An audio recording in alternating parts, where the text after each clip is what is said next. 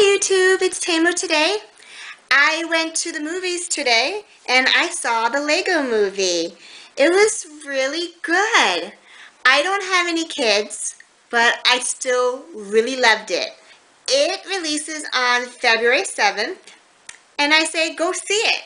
Warner Animation Group did a great job. I mean, it was appropriate for little kids and still interesting for adults. It's a cultural satire making fun of how we all fall for the media and we follow it blindly and we let it kind of rule our lives. I laughed through the whole thing. It was really a funny movie. There's a scene where it says we go and pay for overpriced coffee and we think it's awesome. The theme song of the movie goes like, everything is awesome. It's like throughout the whole entire movie, and you leave seeing that movie. It's hilarious. And there's nothing in the movie that is embarrassing. It's completely clean. Nothing is too scary for children. It was really well done. The animation was great. It was believable even though it was magic. You know, I mean, obviously Legos don't really come to life, but the way they put everything together, it was believable. I was impressed. And the storyline was fun and interesting. You know, it was like an underdog story. The common man finds himself and becomes the hero. And it's really cute. Well played. Really well done by the Lego people. Legos are such a great toy. I mean, they really do build minds and build creativity, and you know, a lot of them are going to be future engineers and builders and things, so it really helps develop motor skills and everything. I really like Legos. Of course, they have their Legoland hotel now in Carlsbad, California, and it's just an enterprise, and they're doing a great job. What else can I tell you? It's a full, you know, full star cast. We have Will Arnett in there playing Batman. There's lots of DC Comics in there. Elizabeth Banks plays the heroine called Wild Style, and there is who else? Oh, Will Ferrell plays the bad guy.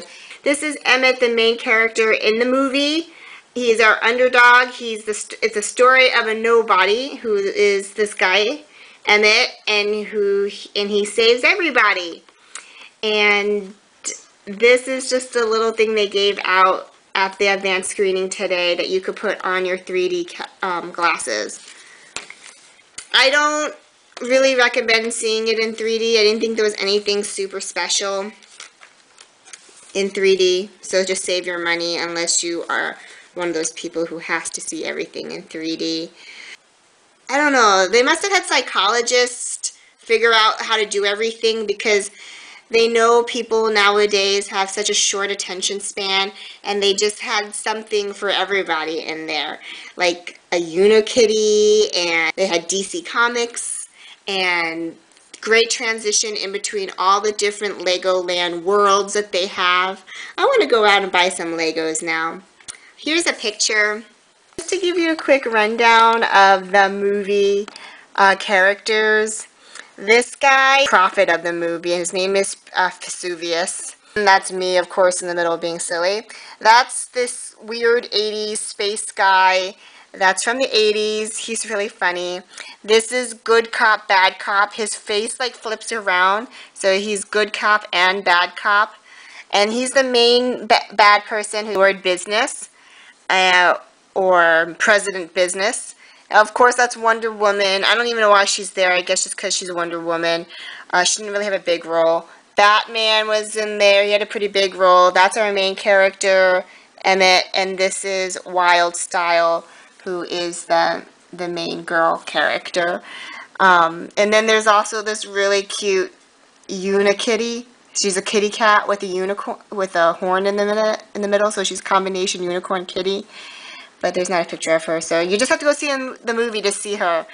Unless you're a person who just hates Legos and happy things, then you're gonna like this movie. It's really cute. So take the whole family to see it, old and young and in between.